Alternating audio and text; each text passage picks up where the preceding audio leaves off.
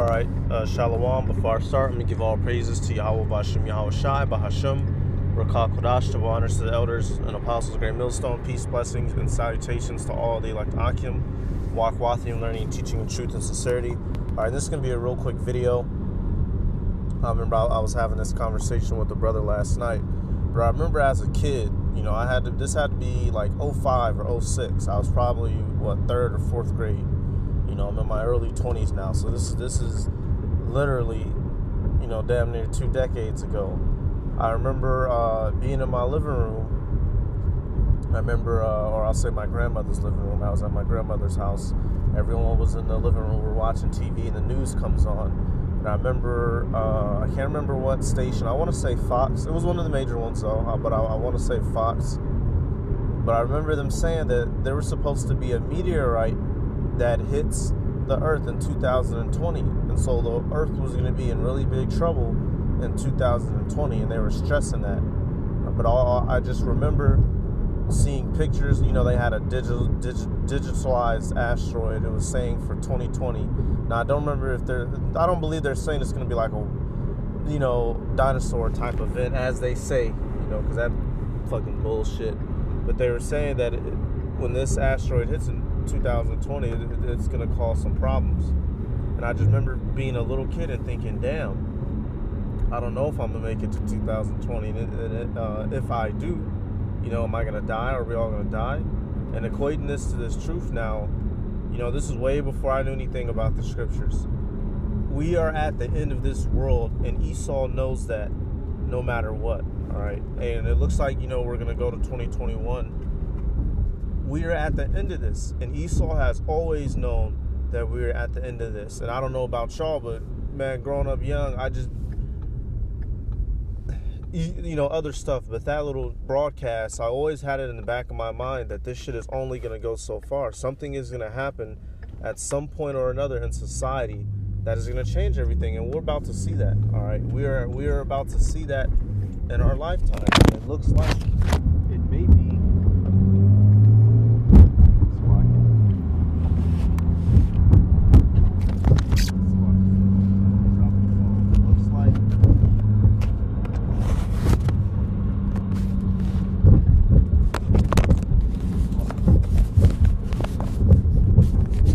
Y'all, it looks like it may be, if not 2000, Lord willing, this coming year. I was just listening to the apostle. You know, it looks like this may be it, y'all. It looks like we may be getting up out of here pretty soon. I want to start with this out of the book of Daniel, because the way that I see it, that asteroid that is coming is this.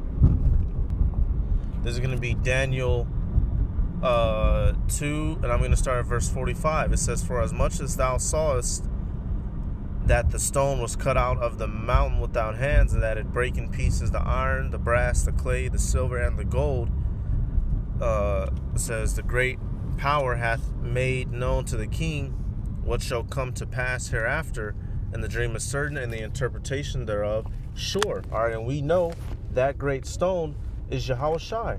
All right, it tells you that, and what was that in Second Esdras? All right, it was like a mountain.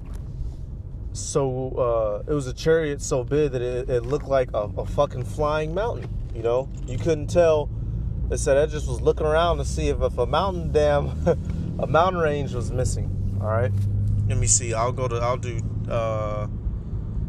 2 and 34. It says, "Thou sawest," Daniel 2 and 34, "thou sawest till that a stone was cut out without hands, which smote the image upon his feet, that were of iron and clay, and break them to pieces." All right, so we understand that Yahweh Shai at his return is going to break this place in fucking pieces. The same way that if a meteorite hits this planet, it completely destroys whatever is underneath it. All right, say you have a car and a building there. When that meteorite touches down, even if it's the size of if it's just the size of a damn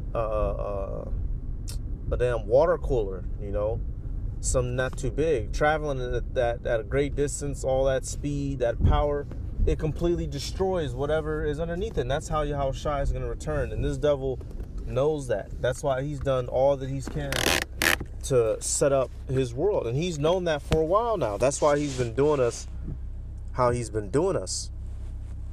All right, now get this. Better in, what is this? I believe, what is it? Ecclesiastes? Yep. Ecclesiastes 7 and 8. It says, better is the end of a thing than the beginning thereof. And the patient in spirit is better than the proud in spirit. And that's another thing that we have to have is the patience. All right. Hey, what? The patience and the faith of the saints. Why? Because we're at the end, y'all. You know, we're actually, not saying, because it tells you no man knows the day. So Lord willing, it comes in 2021. All right, we're not saying, it's going to happen in 2021. For you scoffers, CJMS, blah, blah. That's not what I'm saying. But it's being made evident that it is the end, and it's the closer we get to the end, things are better for us. All right, things is looking up for us. For these people, it's not looking up. So the end for them is, they want to maintain this world, but for us, the hopeful elect, the end truly is better. All right. And it's being made evident. All right, the seasons are apparent. You know when it's about to rain. You can look up. You smell that smell in the air. You see that hint of darkness in the sky. All right, you see them damn weather birds start bugging the hell out. Them certain birds start making that weird ass noise. If brothers, especially down south, if brothers, you know what I'm talking about. It sounds like goddamn emergency noises from a vehicle going off. It's going to rain. All right, so we know from all the signs that this shit is about to end. And it's always been coming down to this. It's always been coming down to this. Right here, and a whole lot of words.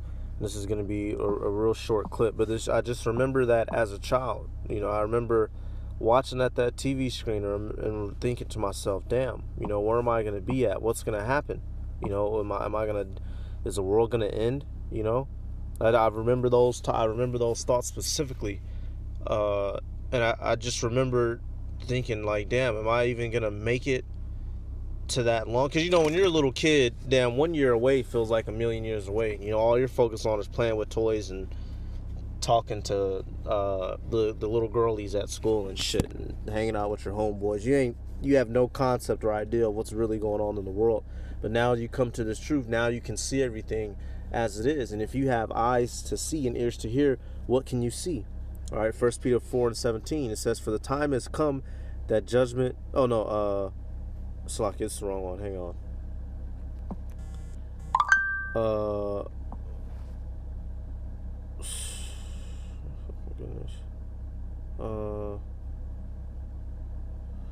Verse 7, Slack, you're not 17. Yep, 1 Peter 4 and 7, 1 Peter 4 and 7, it says, but the end of all things is at hand. Be ye therefore sober and watch unto prayer. All right, and that's what it's about. The end of all this, the end of this world, the end of Esau Edom's reign. All right, 2 Ezra chapter 6, what is that, verse 9a? It is here and it's evident now. All right, it's always been alluding to these moments and times that we're living in, and we're here. We're present in it, and we're about to witness it. So with that, I'm going to give all praises to Yahweh B'Hashem Yahweh Shai B'Hashem Rakakodash. The honors to the elders and apostles, great millstone. Peace, blessings, and salutations to all the elect Akim. Walk Wathim, learning, teaching truth and sincerity. I'm going to say Shalom.